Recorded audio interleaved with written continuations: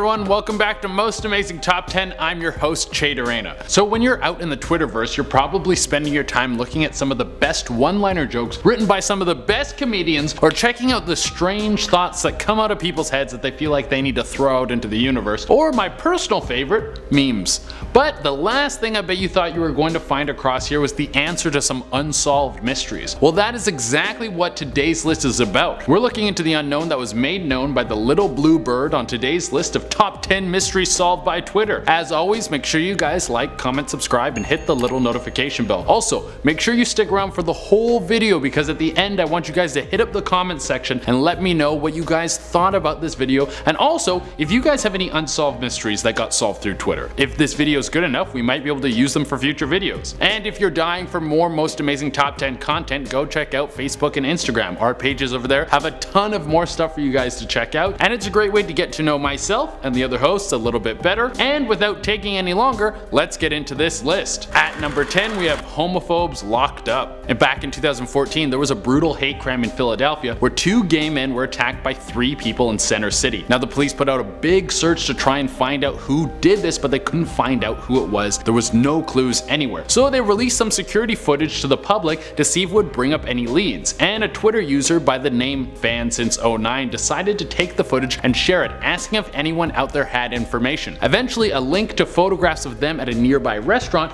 was leaked. He then used those photographs on Facebook to find their accounts, and before you know it, the police were at their door and the 3 people who had attacked these men were behind bars. This is all because of the internet. Also, don't go around beating people up. You're a terrible person if you do that. And I'm happy that the police managed to catch up with these people. At number 9, we have stolen laptop. When you're traveling, you gotta watch yourself. Like, there are thieves everywhere and they can smell a tourist from a mile away. They're just waiting to steal your stuff. One of my buddies got robbed in Eastern Europe by knife point, and now he still has PTSD. But this isn't a list of Che's top 10 friends with PTSD. So what happened? It was a Canadian tourist who was traveling through New York and he got his stuff stolen. I mean, like everything, like his laptop, his phone, his birth certificates. Like, this guy got taken for a ride. He lost everything, and then he would have been stuck in America. But he used a tracking app called Prey to find his laptop and figure out which person had actually taken his stuff. He then used the app to turn on the camera on the laptop to see who had taken it and where they had taken it to. He then went on Twitter to do a call out to all of New York to tell them where this guy was, so a bunch of people decided to close in on the thief like a cult of Batman followers. Good job, guys. At number 8, we have missing camera. So you leave your extremely expensive camera in a dude's bathroom. Chances are you're never gonna see this thing again. That thing would be pawned off faster than Taco Bell passes through your system and ends up on the side of a toilet bowl. Well, Anthony Posey got super lucky, because when he left his camera in a public bathroom, a super kind person found it and then turned it into the police. The police then posted a photo that was on the camera onto Twitter, and then it got shared. Some people saw the photo and recognized it from one of Anthony's Facebook posts. Then contacted him, letting him know the police had his camera. This is honestly one of the craziest stories ever. You literally need a series of good people doing good things for this all to come together. No one along the way tried to steal the camera. This is the most lawful good story I think I've ever heard. At number 7, we have Cat Kicker. I know you all out there remember Vine. It was a beautiful place for all of us with short attention spans. The ability for people to pack jokes into little bite-sized pieces and then send them across the world. It was amazing. May Vine forever rest in peace. But not all the content was great, especially this video from Walter Easley, where he decides to kick a cat. I don't know if you guys remember this, but Walter uploaded a video onto Vine of him kicking a poor little kitty. People were outraged and wanted to know who he was and have him charged, but he took the video down so no one could find him. But the internet had already taken the video and uploaded it to Facebook and Twitter and Reddit as well, and the manhunt was on its way. Eventually his address got released, he started getting death threats, and then the police came, arrested him, and charged him with animal cruelty. At number 6, we have football players have sex with an unconscious girl. So a couple of terrible dudes in Steubenville thought that it would be a great idea to get a girl so drunk that she passed out and then have sex with her.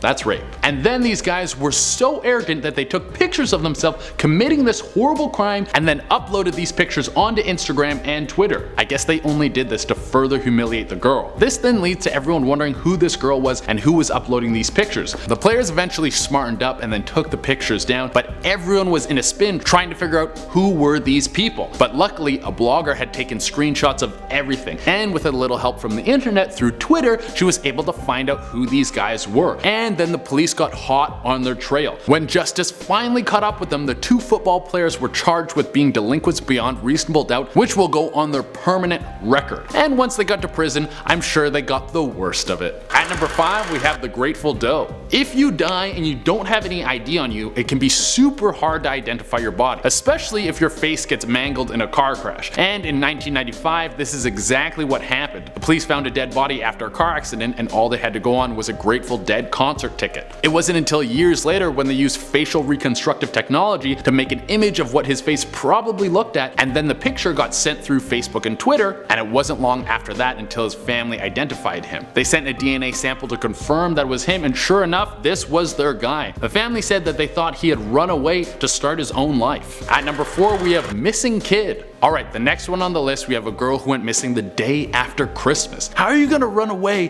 the day after Christmas? That's when you're supposed to wake up, enjoy all your presents, and have an extra day of eating all the leftovers you could imagine, eating so many leftovers you can't leave the horizontal position. But the father of Haley Wilson didn't wake up to endless food and an Xbox 360. He woke up to a note from his daughter saying that she was running away and their dad shouldn't come looking for her. It was a pretty nice note. It said that she loved her dad, but that there was nothing for her in this town. She needed to move on. I mean, I get what she feels like, being in the suburbs, being bored. It makes you want to break out and go and chase your dreams, but don't break your old man's heart in the process. My God. Tell him you want to move somewhere with more opportunity, and then let the wheels set in motion on their own. Well, her dad took to Twitter and uploaded a YouTube video detailing everything that happened. He put everything on these little cue cards. He showed the day she went missing, what she was driving, the note she left, a map that was found in her room, what she could be wearing, and this was all played out with some sad music playing in the background and her dad crying. Honestly,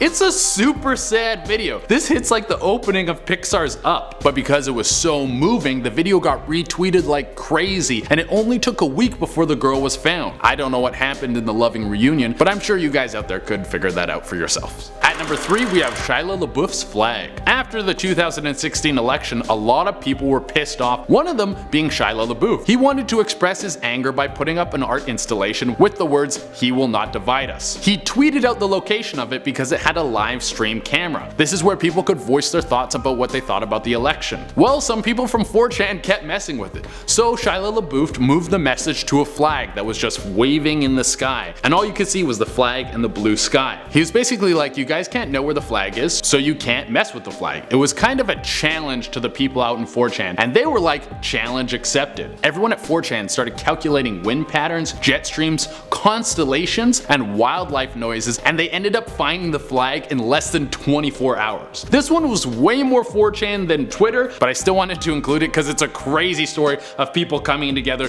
just to piss someone off. At number 2, we have curing diseases. One of the biggest mysteries in the world is how we're going to stop disease. Well, Twitter helped with that too. There was a simplistic video game that was released that showed people how to fold molecules. This information can be used to make cures for diseases. Well, this free game was shared on Twitter and it really blew up. Hundreds of thousands of people started playing this game, and there have been over 300 designs created to help fight disease, and like not little things, things as serious as tuberculosis. Gamers and social media coming together in a way that's not toxic, that's the biggest mystery here that we have to solve. And number 1 on our list is Carolee Ashby. Now we got a cold case that took over 4 decades to solve. In 1986, a drunk driver struck and killed a 4-year-old girl by the name of Carolee Ashby, and even though the police were looking for the killer tirelessly, they could not figure it out. It wasn't until Russ Johnson retired from being a police officer and then posted on Facebook that the one thing he always regretted was never finding her killer. It then got shared all over Facebook and all over Twitter, and it eventually worked its way back to a woman in Florida. She said she knew the person who was in the passenger seat when this girl was killed, and that the driver was Douglas Parkhurst. Parkhurst was later questioned by the police and admitted to the crime, but because this was past the statute of limitations, he could not be convicted. Well everyone, that is our list. I want to thank you all so much for tuning in and sticking around all the way to the end. Remember, if you've heard of any unsolved mysteries or mysteries that were solved through Twitter, make sure you throw them in the comment section. I want to check all this stuff out. And on top of that, hit the like button, hit the subscribe subscribe, and the little notification bell. You guys know what to do. If you're dying for more Most Amazing Top 10 content, you have got to go check us out on Instagram and Facebook. There's more content over there, and you can get to know each one of the individual hosts a little bit better. Until next time, I've been Chaytorena, and I got a great idea for a tweet. It's gotta come out.